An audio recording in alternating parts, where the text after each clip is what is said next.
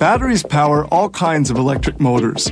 A new lithium-metal polymer battery pack such as this one could soon power an electric automobile as well as a hybrid vehicle. This battery will be made up of 4 components. It all starts with this lithium ingot, which weighs about 5 kilos. It's transformed into a thin sheet by this extrusion press that applies 400 tons of pressure. From it will exit a sheet that's only about 250 microns thick.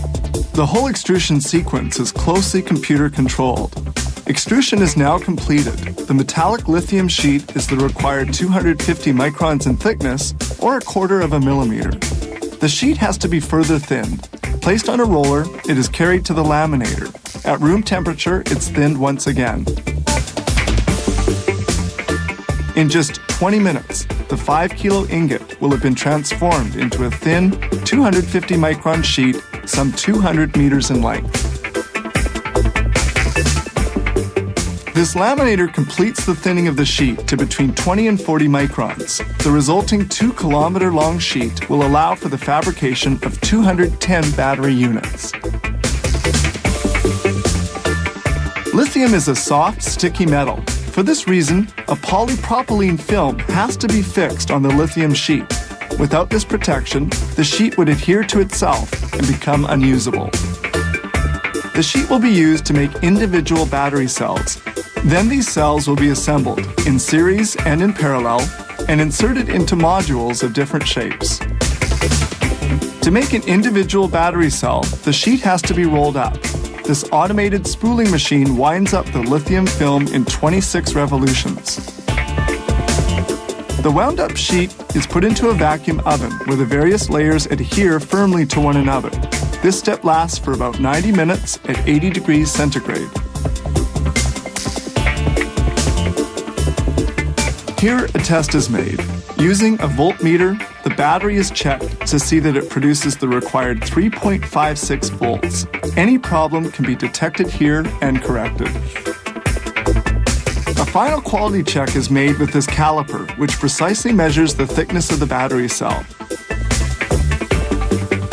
The battery cells are then stored. Metallic plates are placed between them for the entire storage period.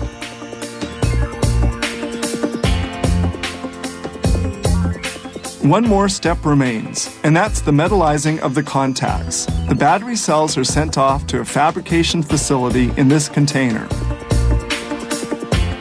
The container is robotically handled. First, it's put into a protective tank. Then the metallizing of the contacts is done by spraying on molten metal. This takes just a few seconds, since the metal cools very quickly.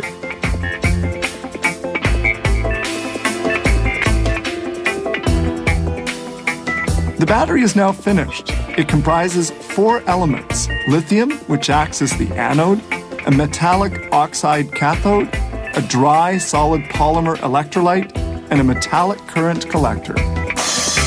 All that remains to be done is the assembling of the individual battery cells into a module. It begins with the placing of individual cells onto one another and isolating them with foam so that they don't touch each other. These red sheets are actually heating elements since the lithium metal polymer cells function at temperatures of between 40 and 80 degrees centigrade. All of the individual battery cells of the completed module are connected to an electronic card located above the module. The finished modules are connected to one another in series and in parallel to form a battery pack, which can be used in an electric automobile or a hybrid vehicle. Here we see these modules of a battery pack for a hybrid vehicle, an automobile that works with a gasoline-powered motor and an electric motor. This prototype battery was created for a totally electric vehicle. It surpasses heavy traditional lead-acid batteries that can't develop the same amount of electrical energy and which have much shorter lifespans.